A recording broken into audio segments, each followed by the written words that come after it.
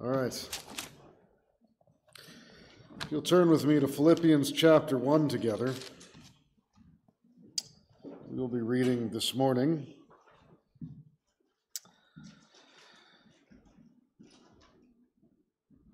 We'll be reading from verses 19 down to 26. The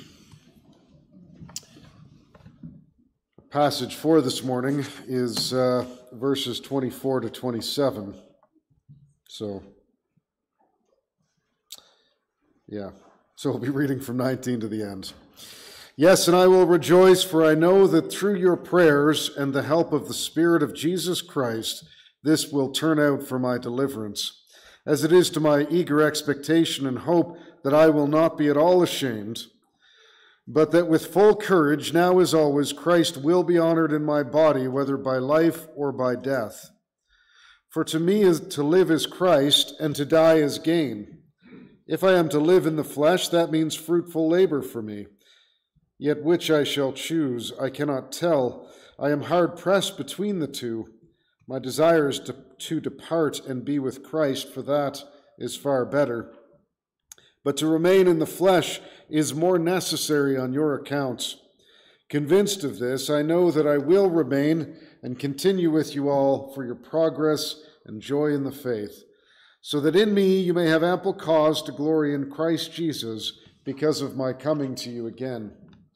Only let your manner of life be worthy of the gospel of Christ, so that whether I come and see you or am absent, I may hear of you that you are standing firm in one spirit, with one mind, striving side by side for the faith of the gospel, and not frightened in anything by your opponents. This is a clear sign for them of their destruction, but of your salvation, and that from God. For it has been granted to you that for the sake of Christ you should not only believe in him, but also suffer for his sake, engaged in the same conflict that you saw I had, and now hear that I still have.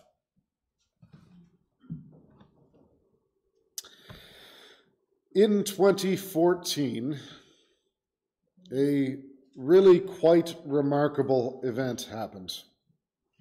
I'm sure quite a few remarkable events happened in 2014, but the event which I am speaking of occurred when a church that had a membership of 7,000 members and a weekly attendance of 13,000 attendees ceased to exist entirely in one day.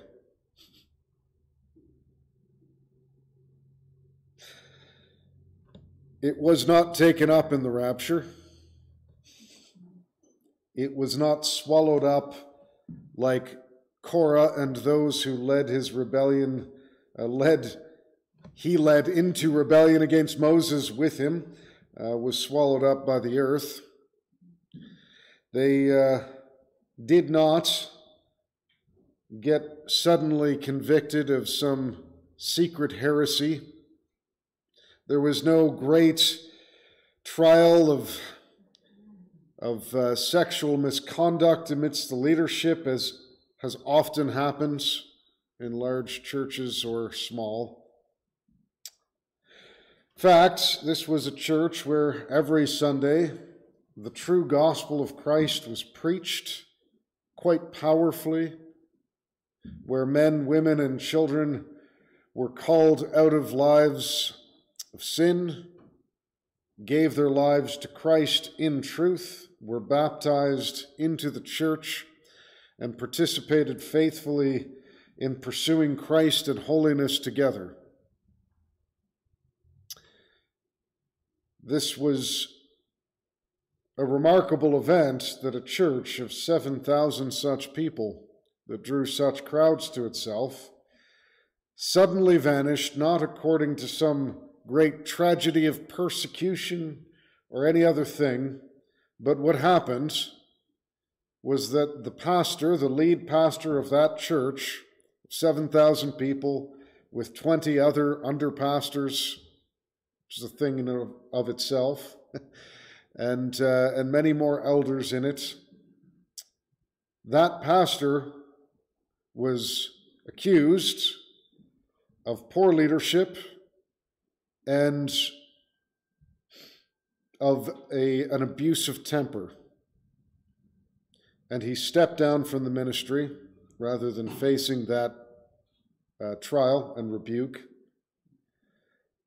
And the next Sunday after he stepped down, another megachurch pastor showed up, gave a sermon telling everybody that God had done great things in their midst, God's peace, and they shut the doors and the church ceased to exist. This is a remarkable thing, just about unheard of in the history of the church. There certainly have been churches which have disappeared for various reasons, because there has been great sin, because dynamics of the environment simply changed, and the young people moved on, and those who were there slowly died out or moved their membership to another church. I mean, we can look at Waterville here as an example of a church that really just kind of faded away quietly over time. Not because God's presence was removed from the area, but people moved to other churches or whatever.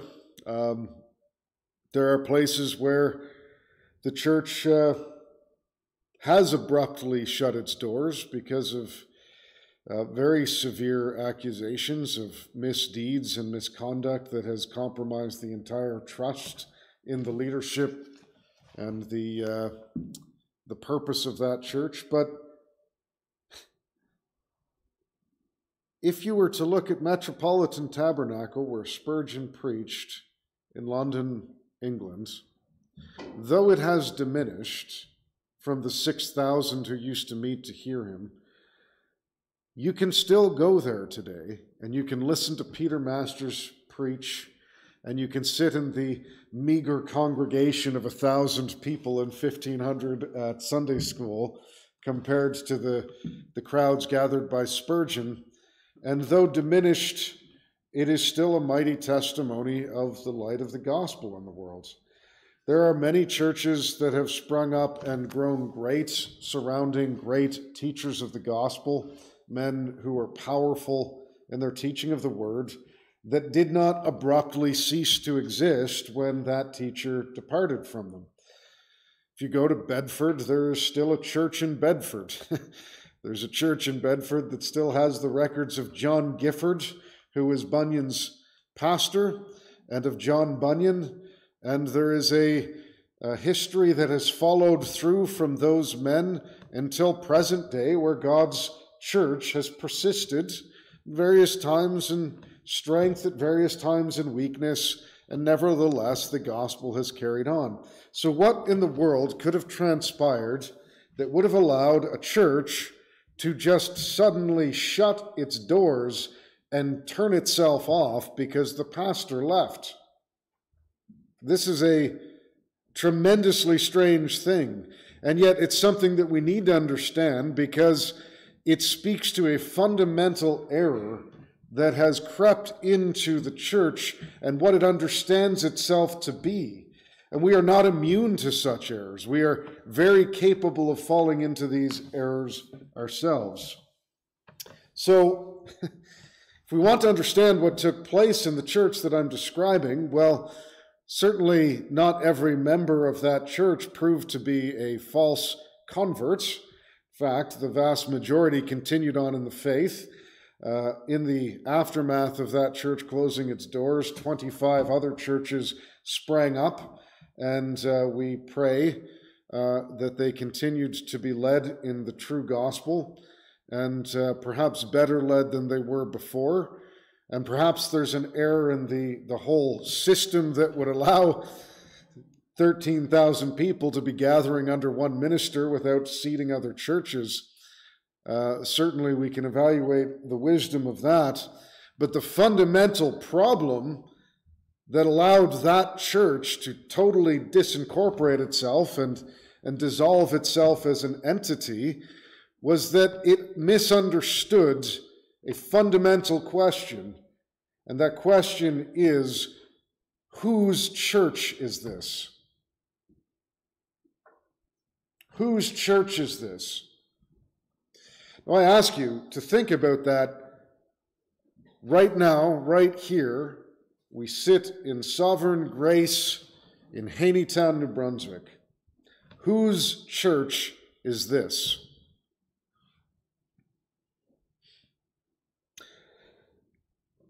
I will tell you one thing, it's not my church. It's not Perry Edwards' church. Though John MacArthur is a well-known pastor, John MacArthur's church is not John MacArthur's church. And John Piper's church is not John Piper's church. And Steve Lawson's church is not Steve Lawson's church. And there is a fundamental error when people talk about the church in such a way. That the church is not the property of its pastor. I do not own this church. I belong to this church. I am a member of the body of this church whose head is not Neal Whitman. Now, if you think, as frankly many churches do, that you're right, the church does not belong to the pastor. What vile heresy. The church belongs to us. We own the church. Yes, that's right. The body owns the church. The pastor's its employee to serve at their pleasure. No, that is vile and unbiblical. Perhaps the right understanding, many would say, is that we together own the church and the church belongs to us, that we may serve one another by belonging to this church. And that, too, is utter unbiblical filth. It is actually heresy.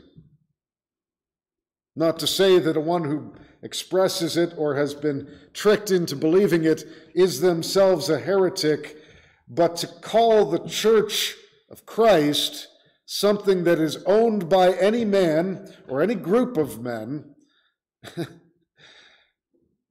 a thing to be controlled by men, is utter heresy. The church is the body of Christ, who is its head. The church is the bride of Christ, who is its husband and master and Lord and King. This church does not belong to me. It does not belong to you. And it does not belong to us. It belongs to Jesus Christ and Him alone. And the fundamental error that allowed a church to just shut itself off because its pastor left was that they did not appreciate that they had no authority to shut the church down. It wasn't their church. They did not own it. They did not have the authority to shut it down. It is Christ's church. It is impossible for me to believe that that body of believers did not have, in the 20-some pastors or the 70-some elders, or in the larger bodies, someone who could have stood up and served that body and a number of men as elders in the absence of that one man who left. It is impossible for me to believe that. Should they have, no doubt, certainly done what they ought to have done in the first place and taken those campuses that were off-site and turned them into church plants under local pastoral leadership? Absolutely. And they would have in that immediately founded 14 separate churches and been a church of 1,000 or 2,000 instead of 7,000 members. And yet it could have persisted if they had only recognized that they lacked utterly the authority to turn it off. It was not their church to do so. And we need to understand something, that we belong to the church and the church belongs to Christ. This fundamental understanding is necessary for us to be even able to begin to walk in faith together according to what the Scripture gives us. Now, you may find this to be somewhat strange and irrelevant to what we're talking about, but I will show you why I'm talking about this. Because Paul here has spoken to the Philippians, and he has given them 3 specific commands. The 3 specific commands he has given to them are to conduct themselves in a manner worthy of the gospel, to have unmovable unity from the Spirit, and to have or engage in harmonious combat for the faith. Conduct worthy of the gospel, unmovable unity from the Spirit, and harmonious combat for the faith. That last might sound strange, but you'll get it, I pray, when we get there. Now, I want you, before we even start, to consider the 3 points that I've just said. I didn't just make these up. These are really just paraphrases of what he told them here in verse 27. Only let your manner of life be worthy of the gospel of Christ. First point, let your manner of life be worthy, or your conduct be worthy of the gospel of Christ, so that whether I come and see you or in absence, I may hear that you are standing firm in one spirit. How are you to stand firm? In one spirit. That is unmovable unity, standing firm in one spirit. With one mind, striving side by side for the faith of the gospel. So you are striving together, side by side, that is combating in unison together, harmoniously, for what? For the faith. Which one of these things did Paul command them to do for him? Not a single one. Right? Which one of these things did he command them to do even for each other? Not one, right? And I'll explain this, but I want us to just understand something here, that if we understand rightly our relationship to the church, it will empower us to live rightly in relationship to God and to one another. But if we misunderstand this point, we will be in danger of falling into uselessness and ultimately to failure in such a degree as brings shame to the name of Christ. The church that I spoke of ultimately founded itself on the principles that we agree with, the doctrines of grace, on the true salvific work of Christ alone, in faith alone, the authority of Scripture alone. They preached that faithfully week after week, and their lead pastor powerfully and effectively communicated those truths to the salvation of many. And yet, they began with a subtle problem. That problem was that there was a wrong focus on certain doctrines, a wrong focus in particular on male headship as a corrective to the abuses of the world that created a picture of the family that was not exactly right.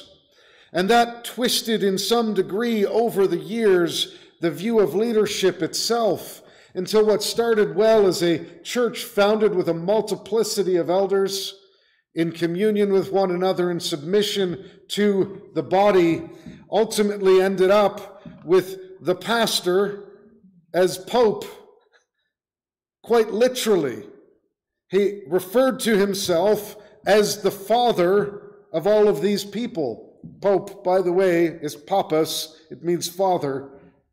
He was their father. They were his children. He was directly responsible to care for them. They gave their lives to Christ, entered his church, and now they were his family and he their father. And there is a sense in which, yes, a pastor ought to be like a spiritual father, and there is a sense in which that is utterly untrue, and you have one father, and he is in heaven. And if we break the structure of the church and assign it as being the ownership of a wrong thing and our service given to a wrong thing, then we will fail in our Christian walk. And so Paul gives us these 3 points: that we are to conduct ourselves in a manner worthy of the gospel of Christ, that we are to be unmovable in our unity from the Spirit, that we are to be harmonious in our combat for the faith. 3 things and not one of them a man. So conduct worthy of the gospel. Note that Paul tells them to do this after having said that he needs, or it is needful for them, that he come and be with them in order to build them up in the joy and the faith that they have. Paul, in his previous passage immediately prior to this, which we looked at last week, has expressed very clearly that his decision to pursue life and not to simply, as Ignatius did in his own wisdom, according to what he believed God had called him to, allowed himself to be brought without contesting the charges. Paul did all that was in his power in order to escape the verdict of death, in order that he might continue to serve the church. And he says that his reason for doing so, right here in verse 24, but to remain in the flesh is more necessary on your account. Now, in reading that, it might be possible for us to draw the wrong conclusion that what Paul means is to say that it is necessary for the Philippians that he live and come to them, or they will not be able to have progress in joy and in faith, and that somehow their progress in the faith is dependent upon his presence. But if you read it that way, then you are not reading carefully, because in the very next passage right here in verse 27, he says that whether or not he is present, they must do these things. That whether or not he is present, they are called to do these things, and they are to do them for and by means that are not himself. Right? And so what does Paul mean when he says it is needful for them? He means that in relation to his own desire to depart and be with God, he recognizes that it is needful for him to serve them. And just as I said, I am not your commander, I am your fellow servant, Paul recognized that even as an apostle, he was not the commander of the Philippian church, but he was called to be their servant, just as it says in Ephesians 4, by Paul's hand as well, 11 to 12. And he, that is God, gave some as apostles, some as prophets, and some as evangelists, and some as pastors and teachers, for the equipping of the saints, for the work of service, to the building up of the body of Christ. God gave Paul to the church. God gave Neal, either his blessing or judgment, to the church, in order that Neal might serve that church, in order to equip them and build them up in the body of Christ. He did not give the church to Neal. And so it is needful for me, as your pastor, to be constantly mindful that the conduct that is worthy of the gospel of Christ in me is the same conduct that is worthy of the gospel of Christ in Paul when he recognizes that he ought to do all things in his power to the service of the church, even though it is not what he wants to do. And he will sacrificially live out for the sake of the church when he is tired, weary, and ready to go home, because he knows that that is what is required of him to be honorable towards the Christ who died for his own sake. That is his living out his life in a manner worthy of the gospel of Christ. It is an example of it. It is not in any sense a statement that it is necessary for the church that he himself be present. And he makes that quite clear. So what does it mean then in order to be conducting yourself in a manner that is worthy of the gospel of Christ? Whether or not I am present, Paul is present, John Piper is present, or whomever you want to choose is your precious figurehead in the world. Well, one thing Paul says here, which explains much if you really consider what he means by it, is that he says that they are to conduct themselves in a manner worthy of the gospel of Christ, so that whether I come and see you or am absent, I may hear of you that you are standing firm in one spirit and striving together for the faith. That whether or not I'm present, I will hear that you are doing it well. Well, does he mean to convey to the Philippian church that they ought to be doing this because if they don't, he's going to hear of it and drop the hammer? I don't think that's what Paul means to say at all. He's actually telling them, who have been his faithful companions and servants themselves, that he longs for them to live their lives in a manner worthy of the gospel, because they ought to know that he will hear of it for good or for ill, how they have conducted themselves. And their conduct is not in any way isolated to themselves, but has an impact on the entire church, even up to the Apostle Paul and his ability to stand firm in the gospel where he is, and to be a proclaimant of the gospel who is heard where he is, in the presence of Caesar's household, imprisoned at Rome. Consider the events of last week in Ukraine.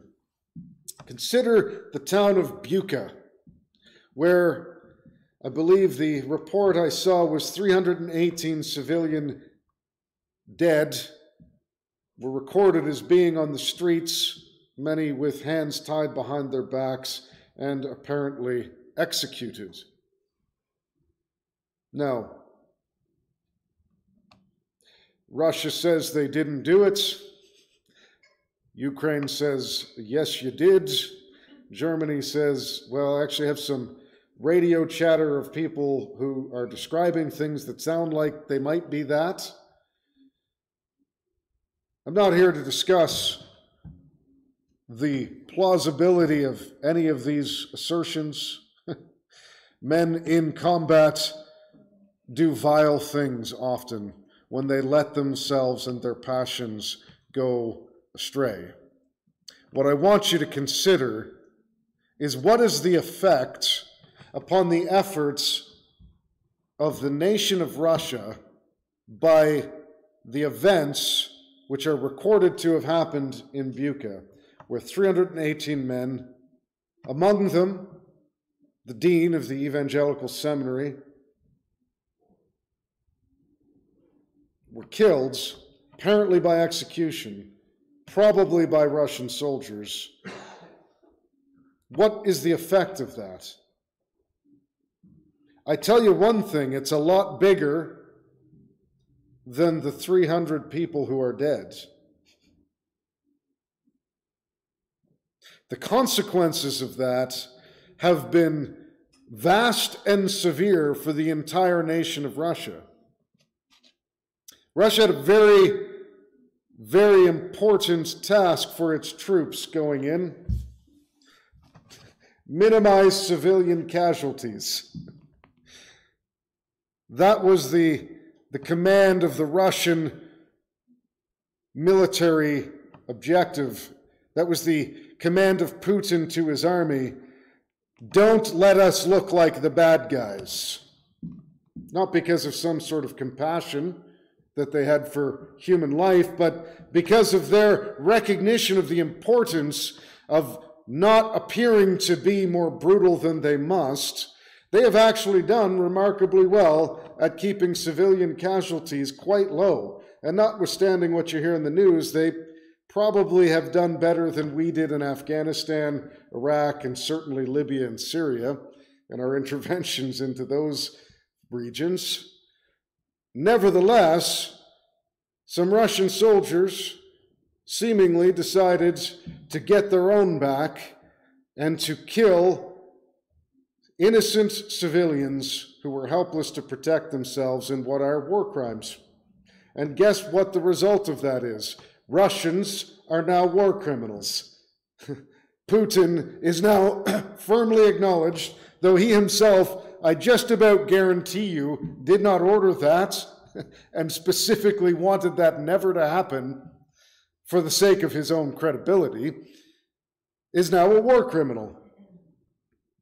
And the whole effort of Russia to try and seize this country with minimal loss is entirely circumvented because all these NATO countries are now even more flooding their weapons into Ukrainian hands in order to defeat Ukrainian soldiers, weapons, and equipment. Those Russian soldiers, in their poor conduct, have caused more harm to the nation of Russia than they ever could have accomplished good by simply being faithful to what they ought to have done. And that's just the bare truth of it. We have that concept that we talked about in our own armies in NATO in the Afghanistan conflict of the strategic corporal. Every single corporal, though he may not have the power to win the war, has the power to lose it. That is the principle. Every single corporal, should he do the right, wrong thing and it be publicized, has the ability to absolutely undermine the entirety of the effort, just as when in Somalia the United Nations forces were there in order to keep peace between warring factions. 2 Canadian soldiers thought they would teach a kid who was stealing a lesson, beat him, he ended up dying, and he undermined the credibility of the mission of the United Nations worldwide, of the Canadian Armed Forces in Canada for decades, and fundamentally debilitated the ability of Canada, and to some degree even the United Nations, to intervene for the sake of peace anywhere in the world. 2 dudes did that by their wicked act. And they even felt justified in doing it, by the way. Those 2 Canadian soldiers, they thought to themselves, and I believe this because I've been in such places, if we hand him to the police, they'll beat him to death. If we do nothing, they'll continue to steal, and we can't afford that. Let's just give him a trouncing so that he knows not to come back and tells others. And in the course of doing what they did, pragmatism, they killed a young boy, and the consequences were severe, not just for themselves, but to their nation and to the world. This is what it means when Paul says to the Philippian church, let your conduct be worthy of the gospel of Christ, knowing that whether or not I am present with you, I will hear of it. I will hear of it so that I may be encouraged and bolstered in my own strength, or I will hear of it so that I may be discouraged and that the name of Christ may be less powerful when I give it because of your poor example. Our conduct is not for each other.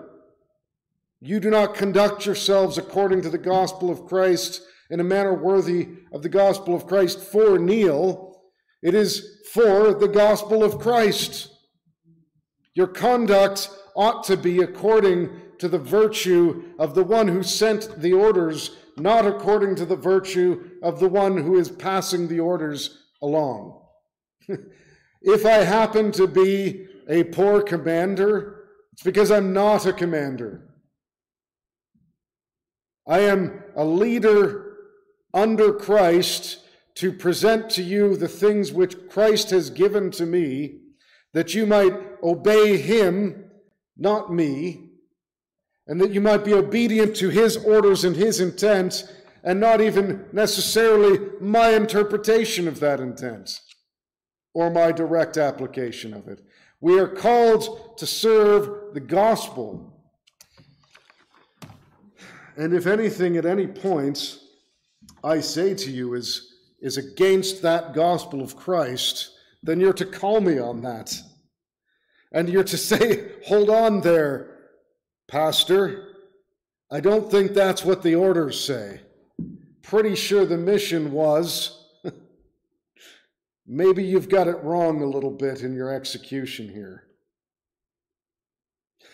Now, what does it mean to conduct ourselves in a manner worthy of the gospel of Christ? Well, it means this, right? Read it, understand what it calls you to. Ultimately, it's summed up in the two great laws: to love the Lord your God with all your heart, mind, soul, and strength, to love your neighbor as yourself. It means to flee from evil, to put to death the deeds of the flesh, to pursue holiness and all that is perfect, to discern what is excellent, as Paul says later on in this same letter. But if you want a very simple answer,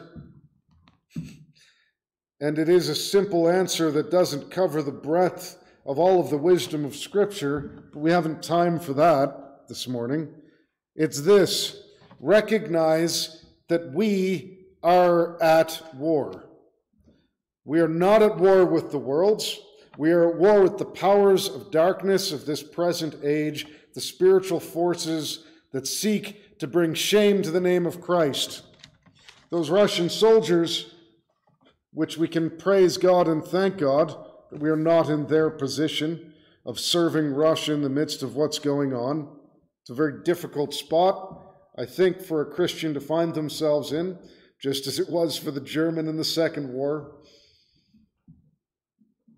Just it was, frankly, for the Canadian or American in some of our own recent wars.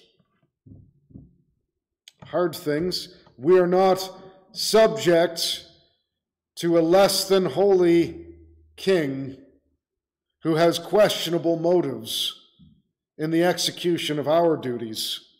We are subject to the King of Kings, the Lord of Lords, the eternal, unchangeable, holy God in heaven.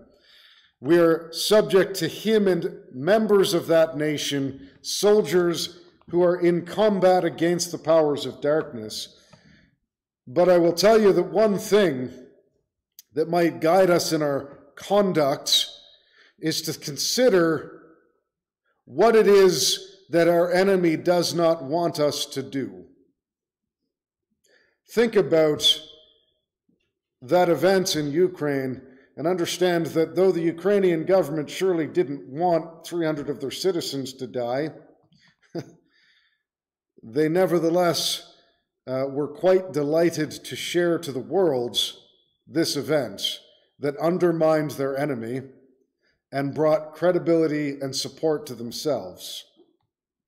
I guarantee you that there were things that the Russians did in that same town that individual soldiers did that were acts of mercy, charity, love, kindness, and self-sacrifice. And I guarantee you that Ukraine does not intend to publish any such events for anybody's notice, certainly not those of their own citizens, should they know of them, right? Because that is contrary to what might inspire people to stand against their enemy. Well, in the same vein, our enemy Satan and all of his spiritual powers want the name of Christ to be reviled in the world. They want the name of Christ to be made mockery of in the presence of the enemies of God. And anything which we do, if we consider what we are about to do and say, would Satan want the world to know that I'm about to do this? That's a pretty good litmus test for whether or not your conduct is worthy of the gospel of Christ. If it is the kind of thing which Satan would quite like the world to know that you're doing because it casts Christ as a liar, Christians as hypocrites, Christ's love as hate, there's a pretty good chance that you are not conducting yourself in a manner worthy of the gospel. If, however, you think about it and Satan would not want your neighbor to be aware of what you are doing, lest it bring credibility to the name of Christ, it's a pretty good chance you ought to be doing that thing. Take that test when you are making a decision and you don't know if you should be doing something. Take that test and just consider, how would the enemy like me to be doing this thing? And conduct yourselves in a manner worthy of the gospel of Christ, who died in order that we might live. We're also called to unmovable unity from the Spirit. That is the second thing, that we are called to stand firm in one spirit. Now, it's not the spirit of Neal. It's not the spirit of any one of you. It is the Spirit of Christ which he is speaking of that gives us the unity. Ephesians 4:1-4 says, "Therefore, I, the prisoner of the Lord, implore you to walk in a manner worthy of the calling with which you have been called, with all humility and gentleness and patience, showing tolerance for one another in love, being diligent to preserve the unity of the Spirit and the bond of peace. There is one body and one Spirit, just as you were also called in the hope of your calling." We are to preserve the unity of God's Spirit, and in this body of Christ there is one Spirit, and it is Christ's Spirit, God the Father's Holy Spirit. And it is that Spirit that gives us unity, and in that Spirit which we must stand firm together. Now, there are those who would readily state, and even eagerly state, that it is not only right but necessary for Christians to cut off all fellowship with those who disagree with them on any point of theology, doctrine, or practice.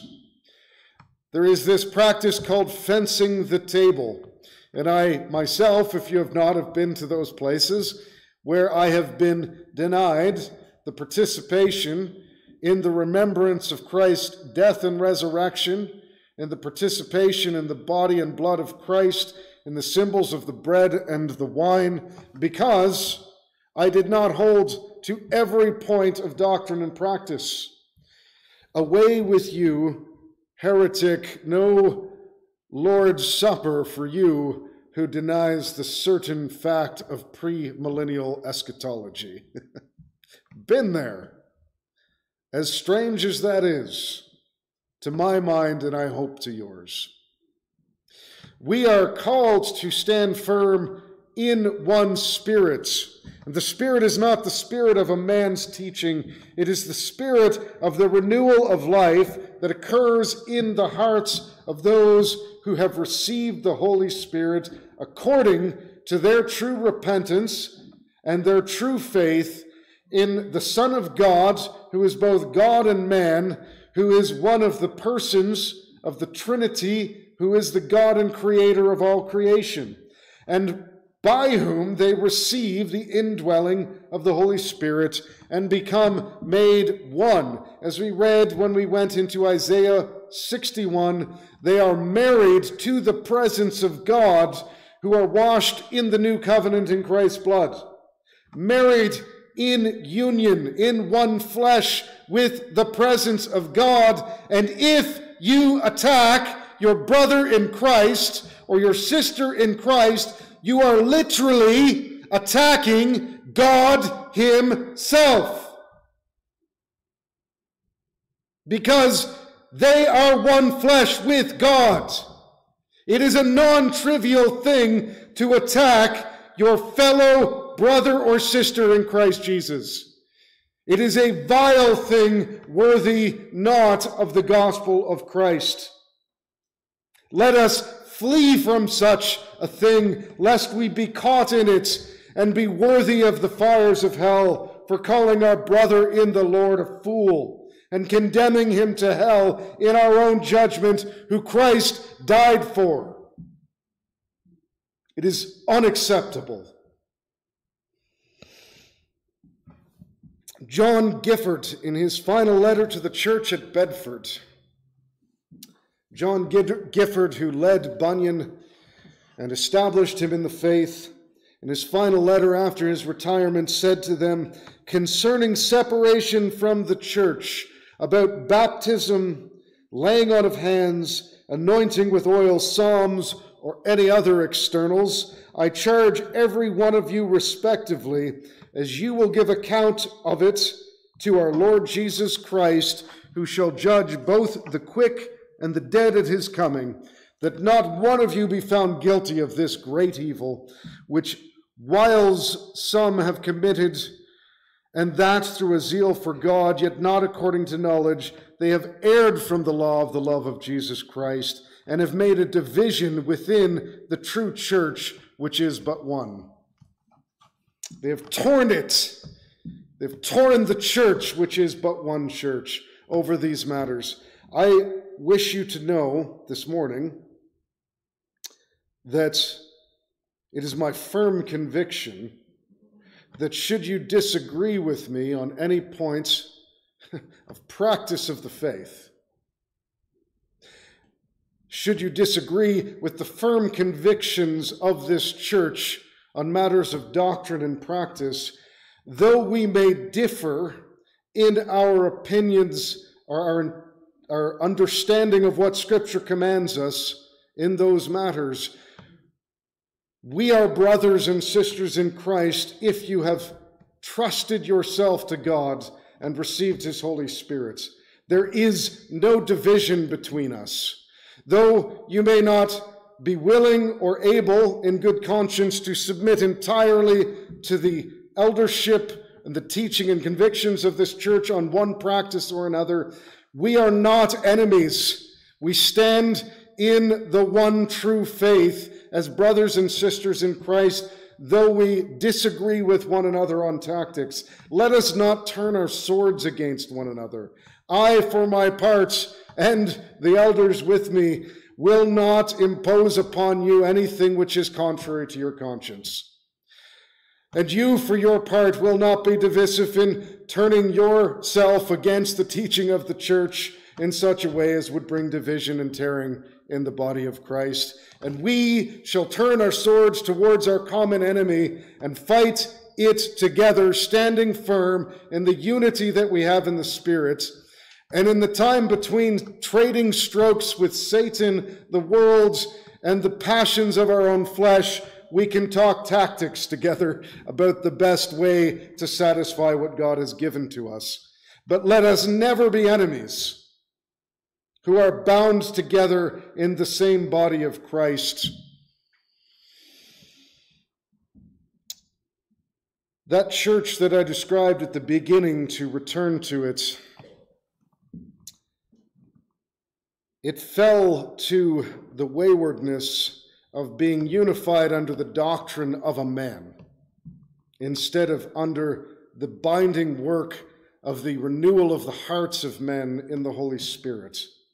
It fell to the prey of being careful in doctrine, although I think incautious in some significant ways.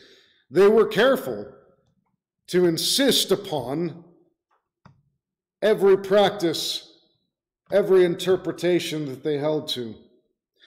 A man who belonged to that church was immediately told that his wife must not work outside of the home, for that is how they understood it to be best expression. That is what they understood to be the best expression of male headship and female submissiveness.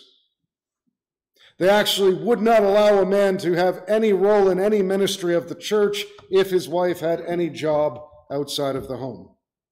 It's a strange conclusion to me to come to if I read Proverbs 31 and acknowledge that the perfect wife is employed in selling and buying outside of her home for her home, but nevertheless, they held that as their conviction. They also added to the gospel and the unity of the Spirit as a necessity for being part of that body. One must read a several hundred-page book on doctrine. And when challenged on it, the pastor said, I don't care, frankly. If somebody is unwilling to read a couple of hundred pages on doctrine, I don't really want them in my church, which apparently means that the illiterate were unwelcome. In order to become a member, it was necessary to sign on as having an agreement with the doctrines of the church, which were presented as 12 one-hour lectures. And you had to be in agreement with all the things said in 12 hours of teaching on the doctrines of the church. And 7,000 people had signed up and said, yes, I've done all that. I guarantee they hadn't all, but nevertheless, they accepted all of those teachings as necessary for fellowship. That is fundamentally what started their problem. We are not bound together according to any man's teaching. You are not here unified under my teaching. You are not here unified under Calvin's teaching. You are not here unified under the councils that established the orthodox doctrines of the faith, which we agree with in the first early periods of the church. We are here gathered together in fellowship that is bound together in the unity of the Spirit's renewing work in the hearts of those who have truly believed.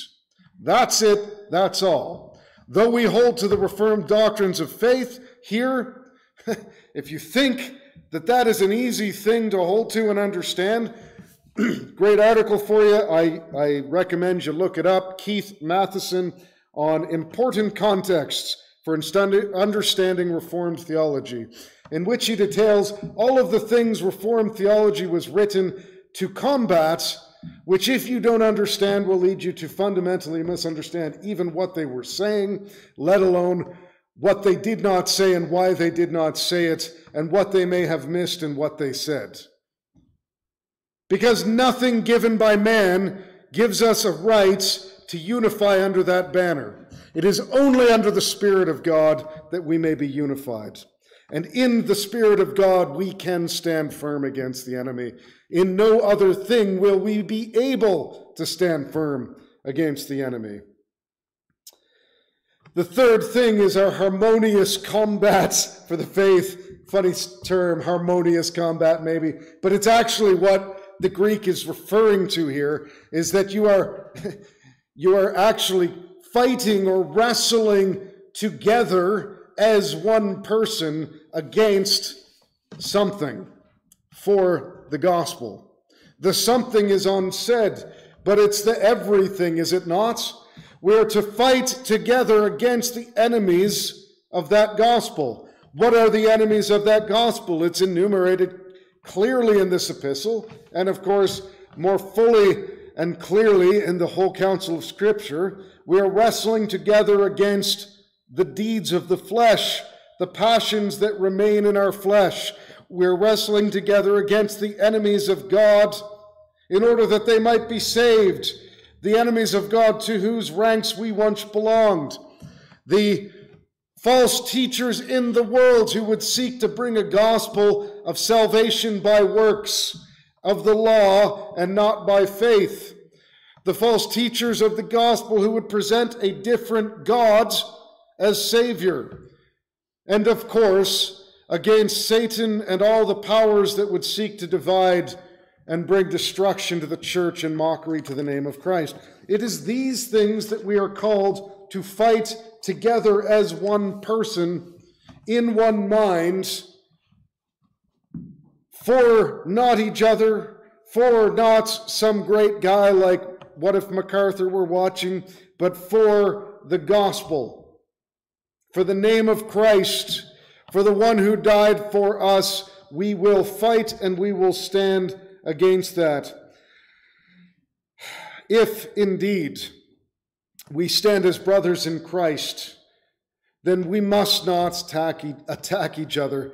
We must perhaps attack the parasites that still cling to one another, just as soldiers who've dragged themselves through the jungle might inspect one another for ticks and leeches and drag them off, so must we regard one another carefully for those remaining passions of the flesh. Lest they should destroy one another, we should carefully cut them off of each other, with gentleness and love, bringing correction, rebuking with gentleness, with harshness if absolutely necessary, but then too only out of love, to draw one back from the brink of destruction. But never are we to attack one another. We are to fight in unity. I want to tell you something.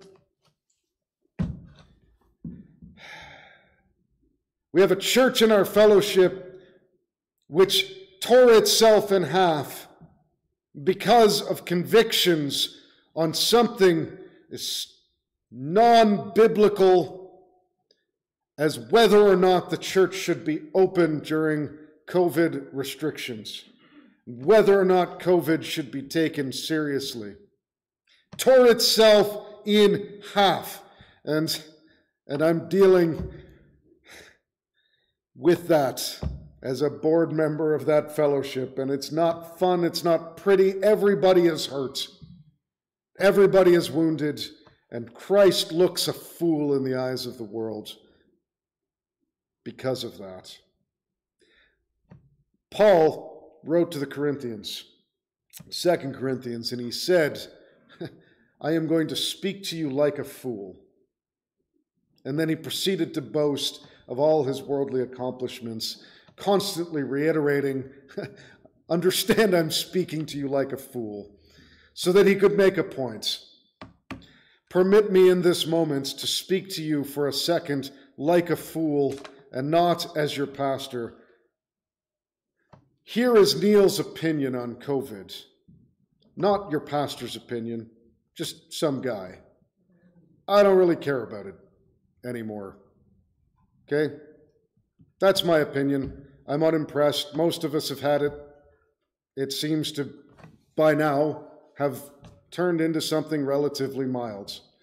And I had H1N1. It was a lot worse than COVID is now. I know that people are dying of COVID. I don't trivialize that. I think it's important that we should stay safe and keep those who are vulnerable safe. I even know that some people who don't appear to be vulnerable still die from it. I just happen to agree with our Premier Higgs that it seems like we're all going to get it because it's going around, and I think we should try and get on with our lives and not live in fear and strive to live for God. Now, what I just did there is I told you Neal's personal opinion on COVID. And if that made you respect me more as a pastor, you need to check your heart, because that has absolutely nothing to do with the gospel of Christ.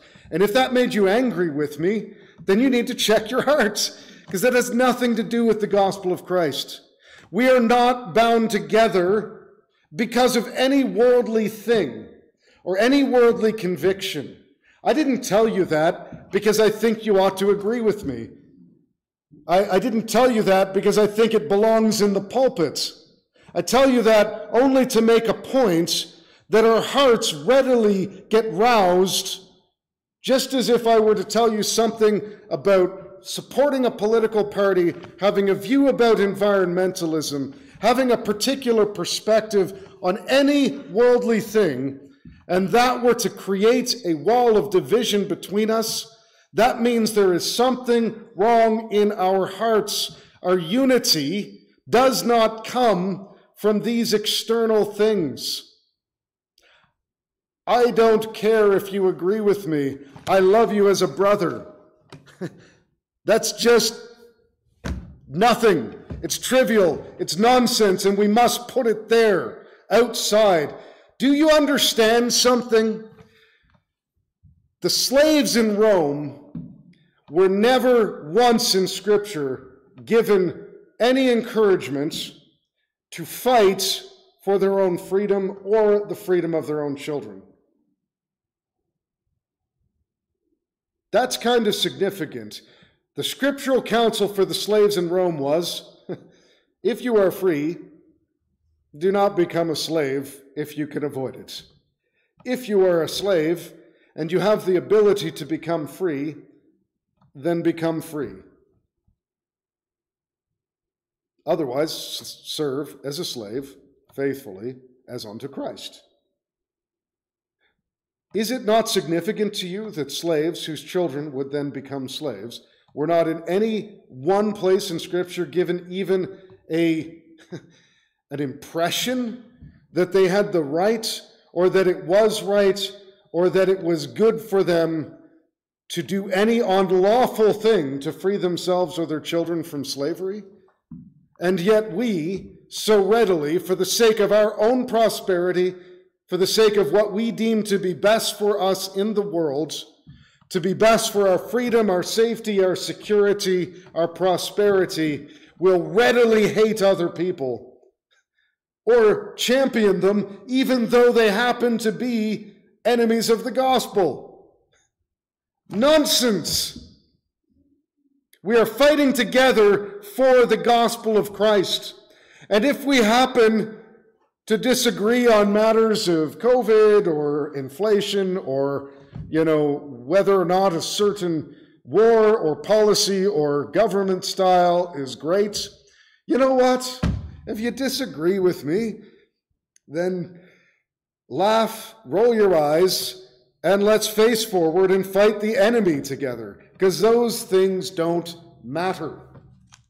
We are called to be a part of the body whose head is Christ. It is not Neal. Do not conform yourself to what Neal thinks is the right way to live in this world. Conform yourself to what the gospel tells you are to do to live in love of God and one another and the world. That is our calling. Nothing else matters. Apply the scriptures. You have absolute freedom to eat or not eat, drink or not drink, observe a day as holy or disregard it, to, in matters of conscience, be obedient to your conscience, in living out what is given to us clearly in Scripture as the means of walking in holiness. Do that in submission to one another, fight together against our own sin, against the enemies of the gospel in the world that we might save them, against false teaching that would lead people away from salvation, and absolutely against Satan, who wants to divide us on these stupid, trivial, worldly things. Let us fight against him and stand firm together, though we may disagree on everything else, because we are brothers in Christ. That's it, and that's the end of it. The foundation has to be right, guys. For you and for me, we need to understand that this church belongs to Christ, and we as members of it, whether in full submission to everything that is taught here or not, are to serve one another and God in love and humility, knowing that our enemy is not each other, but it is out there, and we are to stand firm together. We are to fight in perfect unity together, like choreographed, synchronized swimmers or something, knowing exactly what each other ought to be doing at any given point, serving one another with the gifts that God has given to us, and let us work for the gospel of Christ. This is what it means to belong to the church. And if you are not in the church through faith, there is only one means of being united to Christ, and it is through the bond of the Holy Spirit. It is received according to your repentance, acknowledging your need of healing from your sin, acknowledging the burden that you carry of having wounded others, sinned against yourself, and fallen short of what God deserves of you, and giving in prayer a repentance and a humbling of yourself, asking him to be your Lord. And if you have done that and received the Holy Spirit, you will be joined to the body of Christ and able to serve, and able to use your gifts to the service of that, and enabled to stand firm against the enemy and to fight together with us against that enemy. So let us exalt Christ in ourselves by being bound together in that service. Father, we do exalt your name. We lift you up. We ask that you would glorify yourselves in our midst by calling us to be in unity in our efforts to stand firm against the powers of darkness, to never be divided on any worldly thing, to never let these things which Paul would rightly describe as folly, as worldly things, worldly estimations of wisdom or accomplishment, to be the thing that we serve, but let your name be the thing that we serve. Let us never attack one another for the sake of our convictions, knowing, Father, that we are not to be turned against the Spirit that lives in any man. Teach us to love one another, even in the way that we remove the ticks and the leeches of this world, of our own desires from one another. Teach us, Father, to be humble and submissive to one another, to be willing to hear correction, to be willing to stand firm with those about whom we disagree on any worldly matter, and to love one another and to serve you. And may your name be exalted in our presence. Let us never fail in the manner that we would trust in the teachings of man, that we would be united under any other banner than Christ's name alone. We ask this, Lord, to the end that we might participate in those works which you have prepared beforehand for us to do. In Jesus' name we pray. Amen. I think I've gone over, guys. Let's call it. And I might just invite, my brother Case, to give us a final prayer, and we will go in peace.